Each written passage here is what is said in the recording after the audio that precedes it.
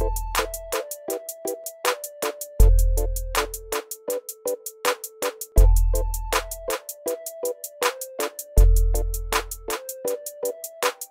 okay, so welcome Year 11 to our remote lesson on genetics, variation and evolution. So this is going to be our first lesson out of the two, and this one's going to be about antibiotic resistant bacteria. So before Christmas, either you were in the lesson or you did it remotely from home, I taught you about the process of evolution by natural selection. Now the next few lessons that we're going to do, including the two today, are focus on some of the evidence that we've got to support this, this quite extraordinary theory. And one of the biggest, most compelling bits of evidence is the presence and the evolution of these what we call antibiotic resistant bacteria. So hopefully from your previous knowledge at GCSE all the way down at Year 9, you should know that antibiotics are chemicals, they're drugs that specifically kill bacteria, and bacteria only. You might be saying, oh, why don't we use them for coronavirus? Well, coronavirus is a virus, so antibiotics will have no effect on them. And also because viruses live inside our cells, it's going to have no good. However, bacterial infections, which in the past killed hundreds of millions of people, a lot of them have been eradicated, or at least the dangers of bacterial infections have been diminished by using antibiotics. And in fact, they're probably responsible, one of the big reasons why we have such a large human population, 7.7 billion people, is because of antibiotics, the discovery of those scientists, like Alexander Fleming, that have actually enabled people to basically stop dying from bacterial infections. Things that would have killed millions of people in the past, no longer an issue. The problem is we've been using them too much, and we've been using them wrongly, and the bacteria have evolved now to become resistant. Now, we don't use the word immunity for bacteria because they haven't got an immune system. They don't have white blood cells. They don't produce antibodies. So immunity is the wrong word. Instead, we use resistance. And what that basically means is that certain types of bacteria have developed the ability to not be killed by certain types of antibiotic, making them much, much harder to treat. At present, now I can't remember the exact value off the top of my head, but it's probably something like 200,000 people per year around the world die as a result of antibiotic resistant bacterial infections, things like MRSA, C. difficile, etc. It's estimated by 2050 that that number might be as much as 20 million people. Because as these bacteria are evolving and becoming more common and more widespread, our treatments are going to become less and less effective. All right?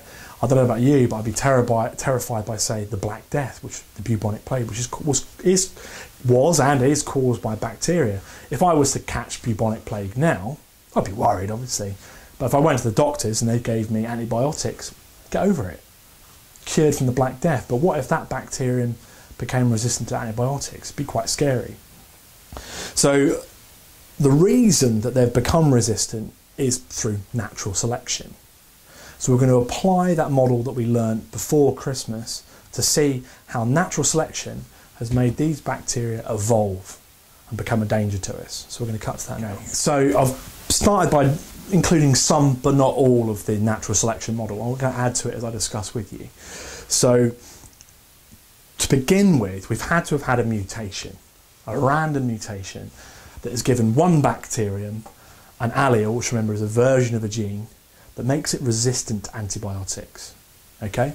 The rest of the bacteria are not resistant to the antibiotics. So imagine I've got a population of bacteria living in my body. Maybe I've got tonsillitis or something. There's a possibility that when the bacteria divide, one of them might end up having resistance to antibiotics. Then I might take a course of antibiotics. I'm feeling ill, so I'm going to take these antibiotics. So we can hopefully guess what's going to happen to these non-resistant ones. The non-resistant ones are going to die. They're going to be killed off very quickly. Okay?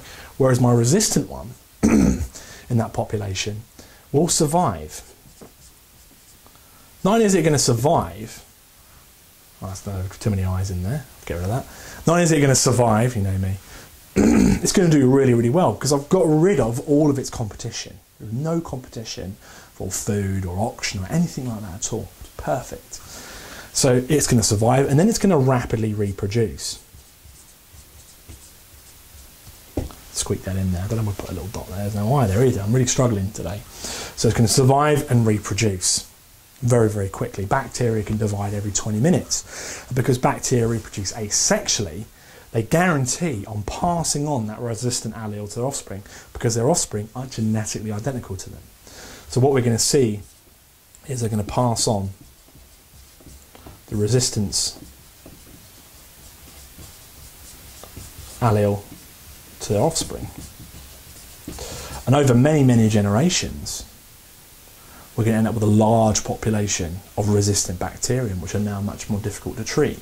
And if I, say, for example, didn't take my full course of antibiotics, there's a chance that these resistant ones, if they're present, might get a foothold. Their population grows so much that my white blood cells can't defeat them. If there's only one or two of them, not a problem. My white blood cells probably can fight them off. But if I allow, by misusing the antibiotics, their population might grow to such a large level that my white blood cells can no longer defeat them, destroy them using antibodies. And therefore I have a chance that I could actually pass on those resistant bacteria to other people. And it then begins to spread through the population and becomes a big, big problem. And in fact, in hospitals, it's become a really big problem because, of course, that's where everybody who's sick goes. And if they've got these resistant strains and there's a lot of use of antibiotics and potentially misuse, then that population of bacteria exists in hospitals and it becomes quite a dangerous environment. So they've got to be very, very careful about how they clean and sterilise equipment, surfaces, to make sure to remove any of these resistant bacteria that might be present. And if you ever went to a hospital before coronavirus, you would have seen that there were hand sanitizer signs everywhere and stations to clean your hands. Obviously this has become kind of widespread now with this sort of coronavirus pandemic, but actually in hospitals it was already there to stop things like resistant bacteria from spreading from patient to patient. So a bit of a problem. So the next bit I want to look at in this lesson, again I'm keeping this lesson quite short for you guys, all the information's in the PowerPoint for you. This is just kind of a little talk component. We're going to look at where we've gone wrong with our antibiotics, where have we used them incorrectly, and the kind of the impacts that can have. And then for the last bit of the lesson for you guys to do is to kind of create a kind of a little poster, if you like, or other format, however you want to do it, on kind of highlighting what we can do with antibiotics to make sure we don't misuse them in the future and then prevent this process of natural selection happening. Okay. Right, so here's 3 examples of where we've misused antibiotics, and there's a little task in the lesson for you guys to do on it, so I'm not going to go into epic detail. First of all, doctors may have prescribed antibiotics for viral infections. Now this might either be through their error in diagnosis, or actually more often than not, patients pushing, I want antibiotics, I'm ill, I need antibiotics. And then, the doctors, the GPs kind of give in. And that's obviously really kind of disastrous, because if you've got a viral infection, antibiotics are going to do no good at all. And of course, you've got natural bacteria living in your body anyway, and there's a chance that you might be, selecting for those resistant forms, driving the evolution, encouraging these resistant forms from evolving, which is obviously really quite negative.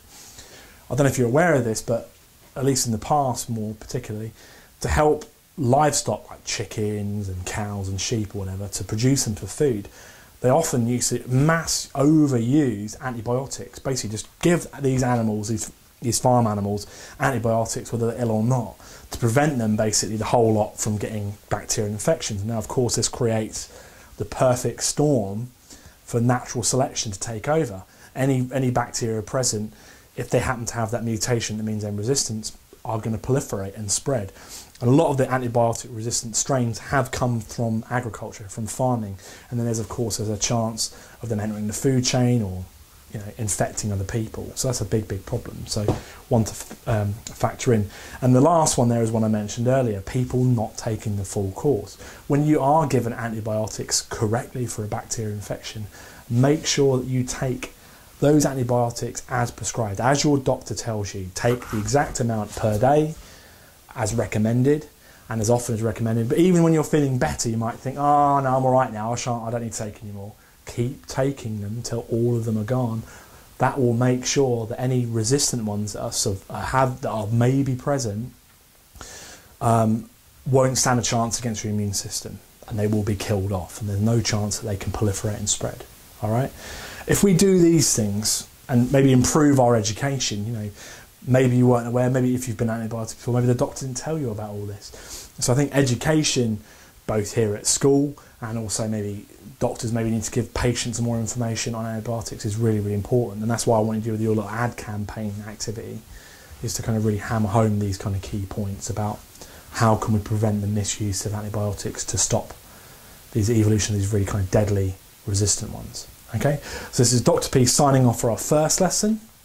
Cheers. Perfect timing, that.